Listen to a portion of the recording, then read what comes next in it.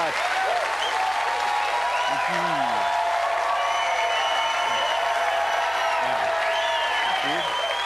You know, it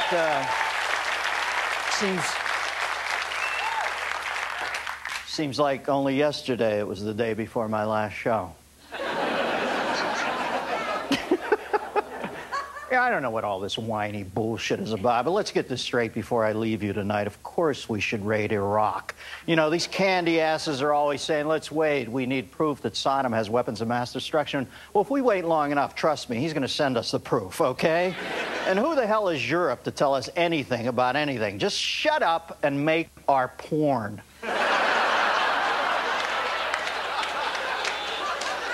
Yeah.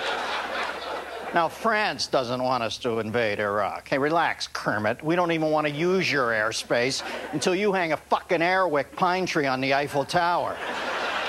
Excuse me, Airwick. And China has now cautioned us against invading Iraq. I guess the only reason China'd go into Iraq is if a college student stood on the border proffering a daisy to a gun turret. Now, they're fighting words. Just shut up, China, and make our other porn. You know... On the home front, support for an invasion is waning in the polls. I guess some people must think it's morally wrong to attack another country if gas is still less than $2 a gallon. Let's not beat around the Neville Chamberlain bush here and make the same mistake we did in the late 30s. Put a missile into Hussein's bunker sometime in the next month or two. Look, it worked wonders on Gaddafi. He hasn't given us any shit since we pumped the fat boy into his pup tent way back when. He's always got that stunned look on his face.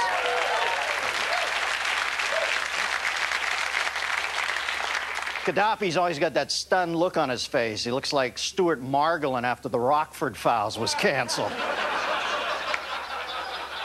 Hey, folks, Saddam Hussein is just Hitler with two balls. And the fact is, if we don't croak this jag off soon, that's two more than we have, okay? Now, let's see what's new in the world this week. Former Secretary of State Jim Baker warned President Bush not to go it alone in attacking Saddam Hussein. Bush said not to worry. He was going to use our military as well. Now, I was going to wear a special outfit for my last show, but Serena Williams stole it. And it was announced this week that killer chlorine gas has begun leaking north of Prague, Czechoslovakia. Hey, is that killer as in deadly or killer as in awesome? Sony announced this week that it would stop production on its Betamax videotape recorder. Oh, that's great. Next thing I know, Jordache is going to quit making white satin parachute pants in my size. A Massachusetts judge ruled that the state does not have to pay for the sex change operation of a male inmate who wants to become a woman in their prison system. Hey, since when do you have to change your gender to be treated like a woman in prison?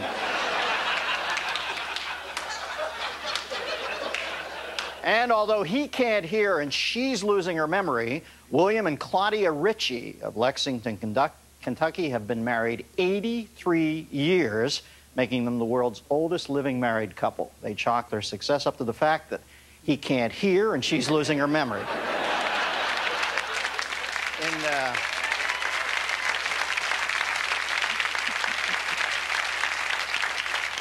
And NSYNC's Justin Timberlake has set up a new foundation encouraging musical education. Okay, Justin, you first.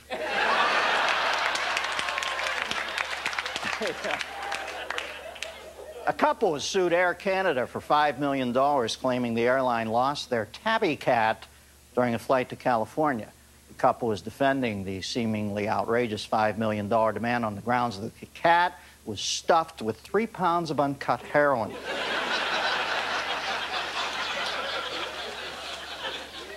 And this week, Microsoft Chairman Bill Gates announced he had raised his investment stake in the Six Flags theme park company to more than 10%.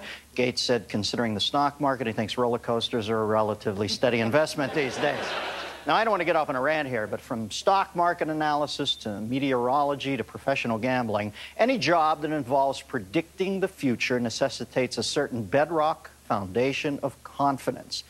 That, or the ability to concoct a laughably bad Jamaican accent. You know, confidence affects every aspect of our lives because it is the looking glass through which we view ourselves. People who have high levels of confidence generally earn more money because they take on more demanding careers. They're more physically fit because they enjoy being competitive in the gym or on the athletic field. And they have more satisfying sex lives because they often do it with another person. You know, the world's great religious figures all exuded confidence. Moses thought he could speak to God. Muhammad thought God spoke to him. Jesus thought he was the son of God. And Buddha, well, he was fat and he didn't wear a shirt. Now, that takes confidence. You know, I'm always amazed at these guys who weigh like 600 pounds but feel no compunction about ripping their shirt off to fast dance at the company picnic. Now, to me, that is the supreme confidence. Either that or an extremely calculated gesture to ensure they'd end up being the only ones who'd still have an appetite left over for the potato salad. Or make that the German potato salad. That's always been the genius of this thing. You know, on the dating scene, a guy's confidence can be the key to his attractiveness. And real confidence means not being afraid to show your flaws, vulnerabilities, or imperfections. Before I'd even let my dates into my car, I'd flash them a confident smile and say, "Hey, baby, I hope you're ready for a long night of painfully narcissistic introspection, punctuated by physical unwieldiness, building up to a big, impotent crescendo." Followed by me weeping in a locked bathroom. You know, someone once told me if you're nervous about going to parties, you should bring a prop. So I started bringing a chinchilla. Chinchillas are great because they tend to have sharp claws and they shit everywhere. They're also a good source of exotic and occasionally incurable diseases. Well, it worked like a charm. People don't come up to me at parties anymore. And Dobie, the aforementioned chinch, is interred in a Tom McCann side box in my side yard. All right. What about my German side yard? You know, I have to admit, I'm reluctant to disrobe in a crowded locker room, but I strongly believe that the key to gaining self-confidence is by confronting your fears. So last week, I went to the YMCA near my house, walked straight into the locker room, removed all my clothing, strapped a belt of large, colorful peacock feathers to my ass, and proceeded to strut from aisle to aisle, repeatedly cooing, "Check it out, motherfuckers!" Now, I don't think I really gained much confidence, but the management did give me my annual membership fee back. Truly, growing up, I suffered from a crippling lack of self-confidence, mainly because I was raised by wolves who made no secret of the fact that they wanted a girl. But as an adult, I like to think of myself as confident because I am comfortable letting things go, delegating my power to those I trust, and generally relinquishing the need to control everything in my life. And also, I think confident is a much nicer word than lazy. You know, experts recommend building your confidence by finding some small, fun task you're good at and making it your hobby. In my case, it's tearing down the self-esteem of those around me in barely perceptible manner. That way, I can increase my relative self-confidence twice as fast. The truth is, genuine confidence can't be acquired through external things like hair plugs and boob jobs. True confidence must come from inside, like that gastric band that keeps you from overeating.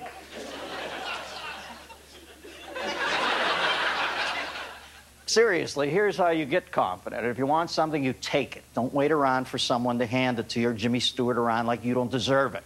You want that last Mint Milano, you take it and fuck everybody else. How's about that corner office? Demand it, even if it means picking up your boss by his scrawny little pencil neck and shaking him until his dentures fall out. Got a hankering for that new beautiful black Mercedes? Then buy one. You've earned it. And if you can't afford it, steal one. Then when you get thrown into the pokey, don't passively accept a position as the bitch of some fifth-tier toad punk just because he's your cellmate and you're the new fish. Put on the ugly, fashion a makeshift shank out of a mess hall spoon, and start taking out the bowels of your rivals until you catch the pink bone from the top dog in the yard.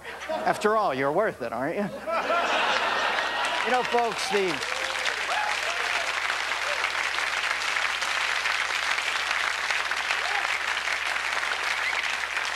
The bottom line is this. Like it or not, we live in a universe that rewards power, and power flows from confidence. The winners of history are those who sound their barbaric yops over the rooftops of the world, while the losers are the ones who cannot express themselves without apology. And the one sure way to make your life a series of defeats, miseries, and firings is to constantly back away from even your most passionately held beliefs. Of course, that's just my opinion. I could be wrong. I want to know what you think, America.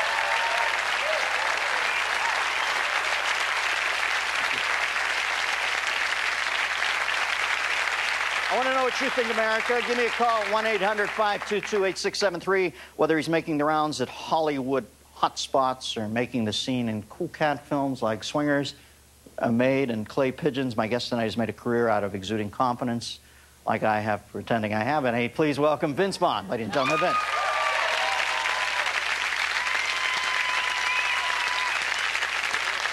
Good to home.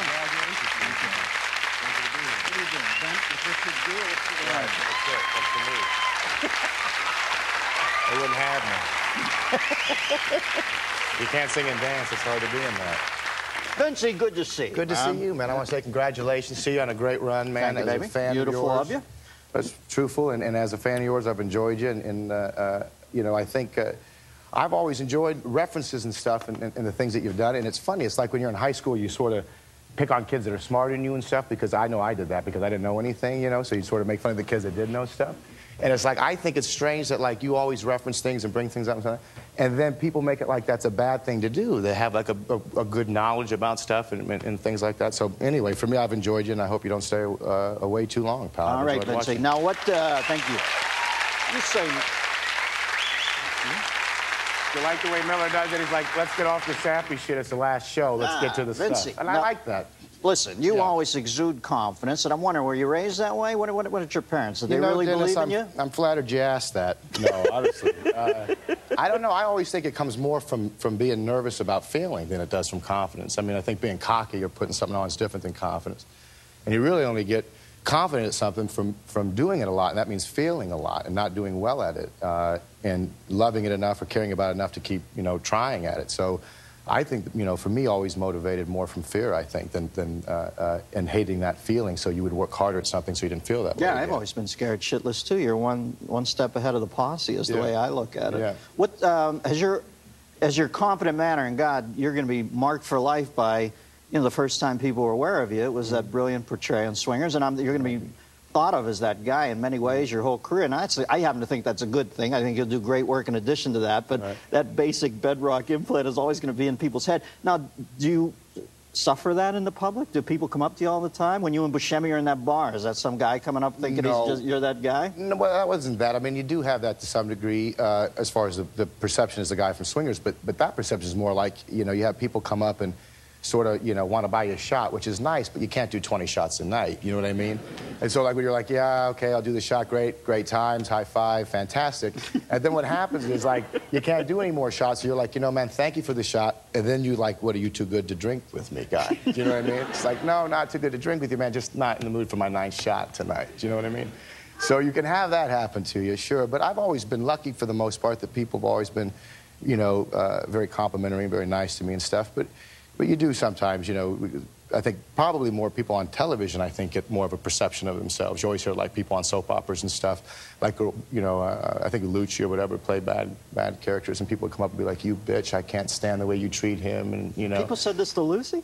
No, Lucci, Susan Lucci. The only ones that said that, you know. Oh, Jesus Christ, I always thought she was adorable. I did, too. I love Lucy. I love Lucy. I'm so confident, I don't care how the interview's going right now. Do you know what I mean? And you can't teach that. You can't learn that. I'll go on a rant. That's why I wanted you on the last show, because I remember the first time you were on, you pissed on me a little, and I did not. I knew coming in, I was like, you know what, it's the cool. last show, so I better kiss his ass up front. Because he's gonna come after me, and now I don't give a shit. I want to find out. Last show, whatever, man. You got something on your mind? You know what I mean? You're confidently upset at me. I don't know. But why is the theme even confidence? You know what I mean? I feel Miller's going to spin this to like like a children's tape too. You're being confident in a good lesson. You're going to send everyone off with a good fucking lesson. Why are you going to send them off with a good lesson? Do you know what I mean? And I think we should talk about table manners and where they came from, and like get a whole set going. You know, when people usually used to shake hands, they would do it like this to show they were unarmed. You know what I mean? Right. Now it's evolved into a whole other thing that we don't have time to do, being the last show on it. Now, those dinosaurs weren't there. You were in front of a blue screen, right? I was confident that I could portray the fact that they were there, Dennis. And you can't learn that somewhere, man. You know what I mean? I'm not going to be by the watering hole shaking. I'm going to be one of the guys that you said that, like, buys the black Mercedes and, you know, does the things in prison. I'm not sure, you know. All right, now, you seem smooth to me with the opposite sex. You go up to a woman. What if she's more confident than you? You dig that, or do you flee from that? I try to make her feel bad about herself. Break it down like Lou Gossett Jr. and an officer and a chick. Until they cry, I got nowhere else to go, I don't even ask them to go home. They're like a little deer. Like a little deer, like swingers. They'll never leave me. I'll go on and do great work, but that one's going to stick around. What's wrong with loving swingers, man? I watched that with Jeff Bridges. I remember on the show thinking, I said to Jeff, who the fuck is this kid? He's incredible, man. I'm proud of Swingers. I'm proud of Swingers. It's a fun movie, and working with Favreau and Maid and everything, I'm proud of it. But yeah, I like to make girls feel real bad about themselves, you know. And if they have a bad relationship with their dad, that's great. You know? That always helps, you know. And yeah, you know. What are you working on now, Big Kahuna? Are you still with my brother Jimmy? I am with Jimmy. Beautiful. Jimmy's a great man. How's he working out for you? He's great. Jimmy's the best. Yeah, he's good people, right? He's great people.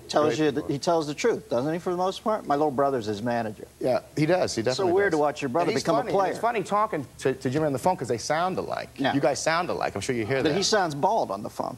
See, he is bald, but on the phone, he's so fucking confident. I feel like the guy's got like here down to here. Do you know what I mean?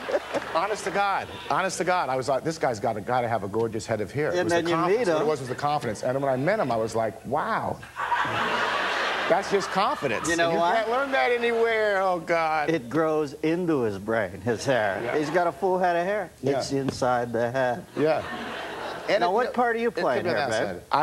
What part with the hair am I playing? What are you doing here with the Vanacek, George Papard cut? What was the thing you said when I came out that you thought I was going to be, what, in Rent? You and Richard Gere were doing Bent. Right. Don't you remember that play? Right. But I did a movie that comes out in January called Old School with Will Ferrell, who's also a client of Jimmy's, and Luke Wilson. It's a comedy for DreamWorks. Will Ferrell's very funny.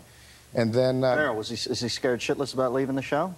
You know, I think he was excited. I think he felt like he was there for a long time. Well, you know better than anybody. He's got great chops. Yeah, he's got great chops, and I think he did everything he could. And, you know, as a fan, I'm excited to see him do movies. He's great in this movie. You know, yeah, what is it, a comedy? It's comedy, yeah. Beautiful. Start off that way. You never know how it turns out. We got a phone call for you. Line 3, we've got Brian from Atlantic Beach, New York. Brian? Hey. Brian, you got to talk quicker than that. You got to show some confidence. That's the theme. That's a great point, and I want to know one thing. I want to know what you guys think. I mean, trust is the basis of confidence, right? Now, how come on the show... Listen, you just can't say it like with a grunt in your voice and think it means something. You might want to be calling into a different show that helps with problems, Brian. You know, I mean, this is... I don't know if we can tackle those issues tonight. But I'm proud of you, and I'm proud that you called.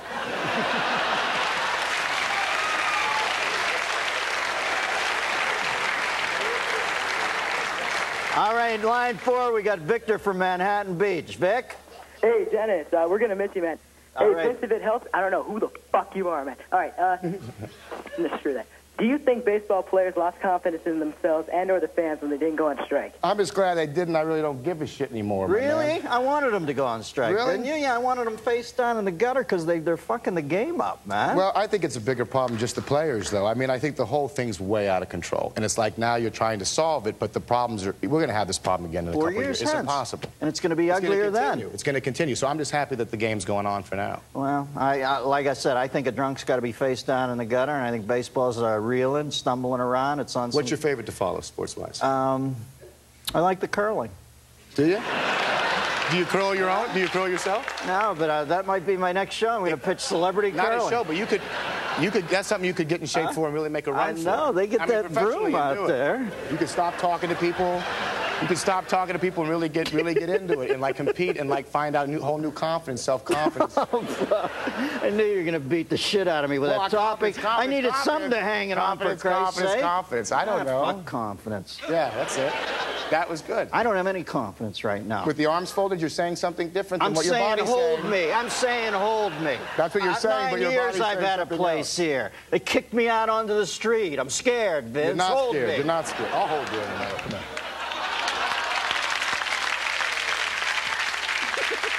What? You asked me to hold you.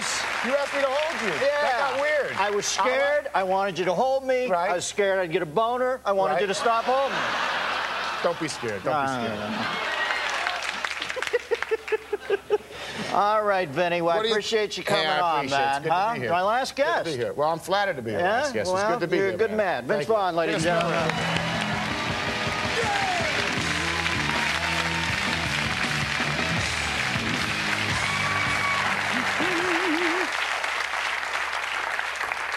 Strange but true fact, George W. Bush is also the president of Mexico.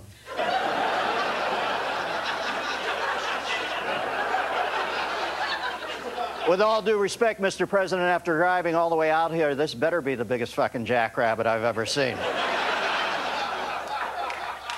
Perhaps President Bush's endorsement of California gubernatorial candidate Bill Simon would have gone better had they not been standing with their backs to a speeding locomotive.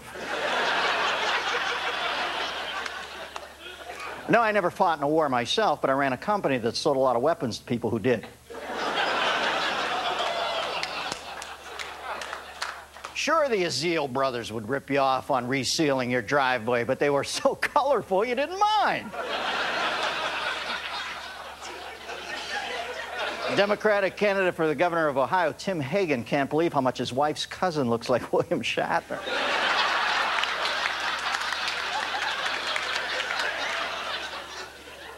Officer Dirk would pull you over in a second if he felt you were disrespecting the lady he called Justice.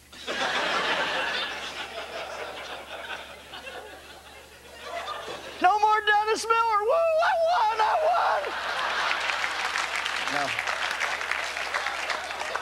No one knew how to react when, while lining up for the 100-mile race, Big Stewie's bike seat suddenly unscrewed itself, hopped down, and ran off shrieking into the woods. Sergeant Reynolds began to rethink his heterosexuality when this was the only heat mirage his mind kept summoning up. Donald finally found a way to combine his twin loves of torture and The Price is Right. Hi, Dennis. I'm a huge fan. Can you sign my inner ear? Slappy barked a secret signal to his handlers whenever he encountered a chick he wanted to be brought back to his trailer. Stu and his wife, Peg, were nudists for one reason: they didn't look good in clothes either. And now the Purple Marlin. Coo, coo.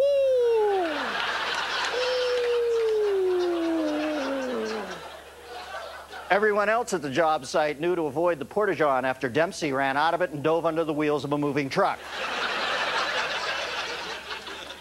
Mika always won the pig toss competition because he didn't give a shit about the pigs. When the door opened, all Darlene knew was that she was about to sell one hell of a lot of Girl Scout cookies.